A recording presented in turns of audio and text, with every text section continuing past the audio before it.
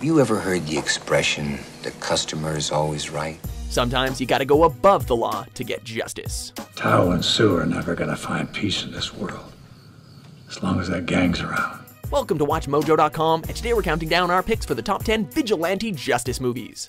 Do you remember this?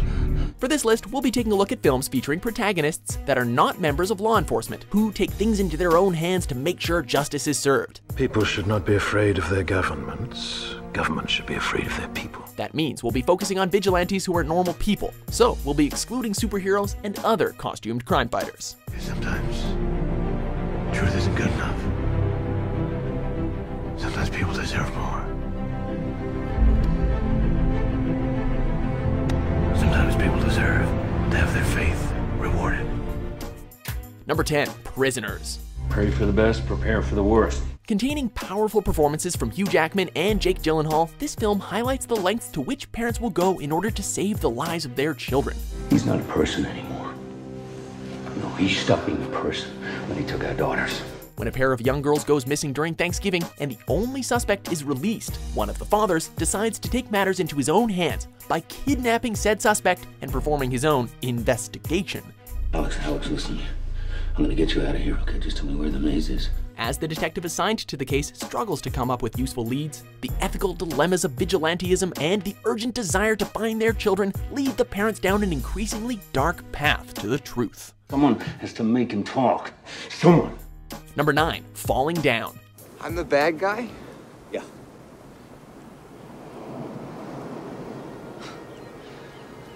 How'd that happen? In this Joel Schumacher-directed tale of a man who reaches his breaking point, Michael Douglas portrayed a laid-off defense engineer who snaps one morning while stuck in LA traffic. Hey! Where do you think you're going? Going home. A profound social commentary about the erosion of the American dream, this film follows William D. Fens Foster as he rampages through Los Angeles in an attempt to attend his daughter's birthday party. It's Adele's birthday.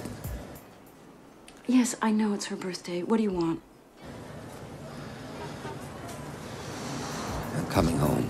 Unleashing his pent-up frustration on convenience store clerks, gang members, fast food workers, and golfers, Douglas's character lashes out at the injustice that surrounds him in a convincing portrayal of an everyman who simply can't take it anymore. And now you're gonna die wearing that stupid little hat. How does it feel? Number 8, The Equalizer. When you pray for rain, you gotta deal with the mud too. Based on the 1980s TV series of the same name, this action-packed big-screen adaptation stars Denzel Washington as Robert McCall, a former CIA operative who now works at a hardware store. Gotta be who you are in this world, right? No matter what. When he befriends a young prostitute that becomes the victim of the Russian mob, Robert decides to come out of retirement to unleash his own brand of justice on the gangsters.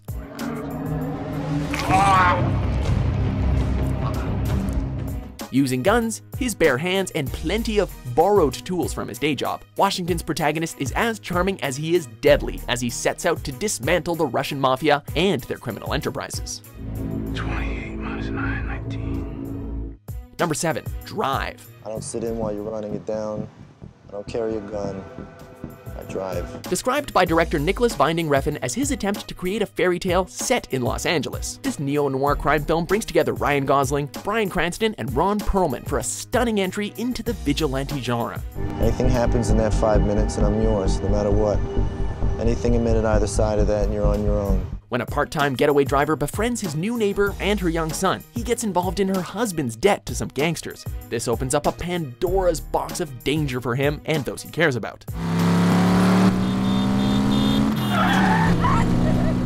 Combining art house visuals with gruesome violence, Drive showcases how far one man will go to protect the people closest to him and the price he must pay to help them survive unscathed. Shut your mouth, or I'll kick your teeth down your throat and I'll shut it for you. Number 6, Gran Torino. I blow a hole in your face and then I go in the house. And I sleep like a baby. You can count on that. A thought-provoking story about overcoming prejudice, this Clint Eastwood-directed drama follows the director as he takes on the role of Walt Kowalski, a widowed Korean War veteran who is not thrilled about his new Hmong neighbors moving in next door. Who are you? Hi. What do you want? I live next door. Come on, get the shit out of your mouth. Tell me what you want. After protecting one of them from a local gang's harassment, Walt begins to reconsider his views and comes to accept and protect them, even becoming a father figure to his prized 1972 Gran Torino's would-be thief. I'm proud to say that you're my friend, but you got your whole life ahead of you. But me, I finish things. Despite being 78 years old at the time, Clint Eastwood still delivers an intimidating performance as the ill-tempered Walt, using his trusty M1 Garand rifle to defend his community from the criminals who terrorize it. Thank you. Get off my lawn. Number 5, the Boondock Saints. Liberating, isn't it? Mixing organized crime elements with a Catholic commitment to fighting evil, this action-packed crime flick starring Norman Reedus, Sean Patrick Flannery, and Willem Dafoe brings the vigilante justice in spades. Each day, we will spill their blood till it rains down from the sky! Inspired by director Troy Duffy's personal experience of seeing a drug dealer rob a deceased neighbor, this film wrestles with the dual nature of justice and vengeance. There was a firefight! After killing Russian mobsters in self-defense, the brothers McManus experience an epiphany and agree to become vigilantes in the service of God.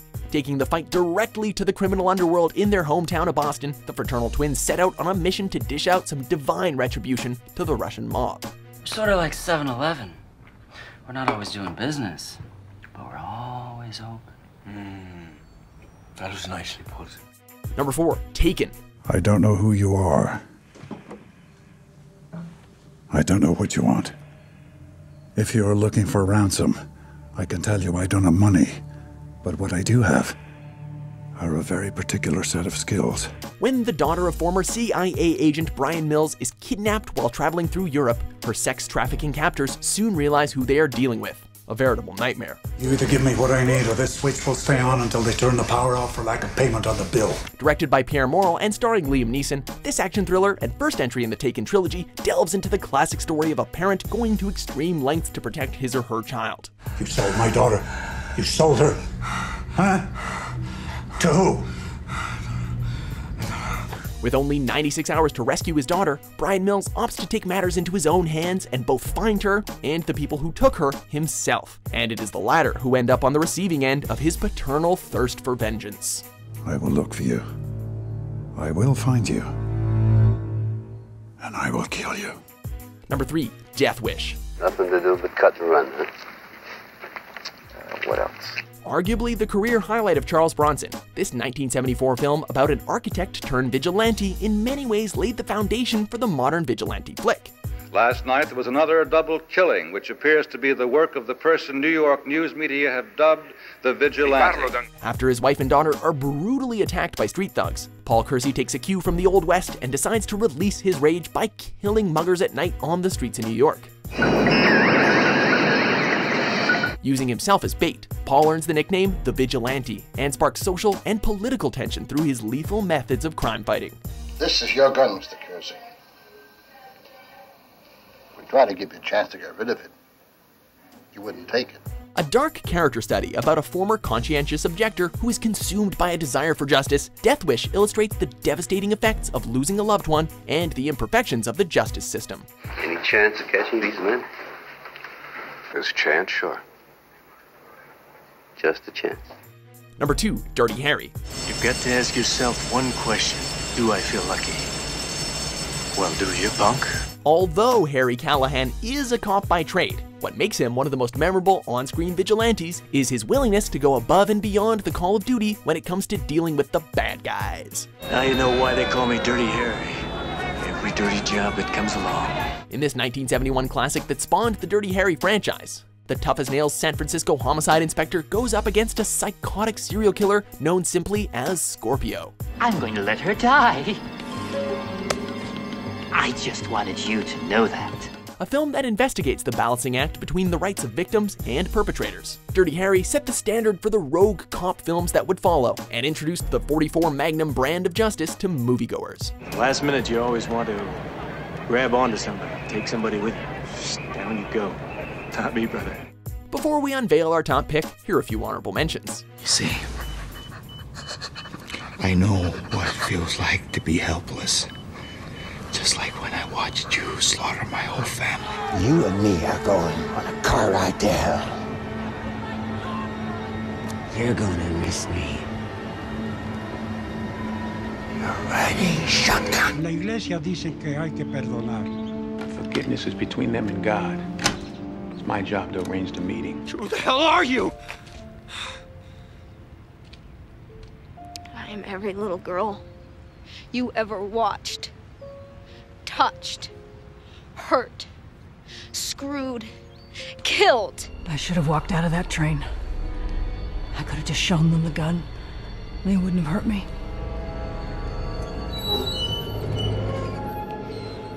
Why don't my hands shake? Why doesn't somebody stop me? Number 1. Taxi Driver. You talking to me? Directed by Martin Scorsese, this gritty psychological thriller follows Travis Bickle, an insomniac Vietnam War veteran who spends his nights driving a taxi and musing about the moral decay of the Big Apple. Loneliness has followed me my whole life, everywhere. Bars and cars, sidewalks, stores, everywhere. There's no escape from God's lonely man. Played to perfection by Robert De Niro in one of his most iconic roles, Travis's desire to clear up New York of its vices leads him to meet Iris, an underage prostitute whom he decides to rescue from life on the street. Can I see you again? That's not hard to do. Assembling a small arsenal and assuming a militaristic persona, Travis wages a one-man crusade against Iris's pimp and anyone else who stands in his way. What'd you say? I'll see you later, copper. I'm no cop, man. Unnerving and grim in its tone, Taxi Driver offers a glimpse at the mindset of one of cinema's most unhinged vigilantes. I got some bad ideas in my head, Do you agree with our list? What's your favorite vigilante justice movie?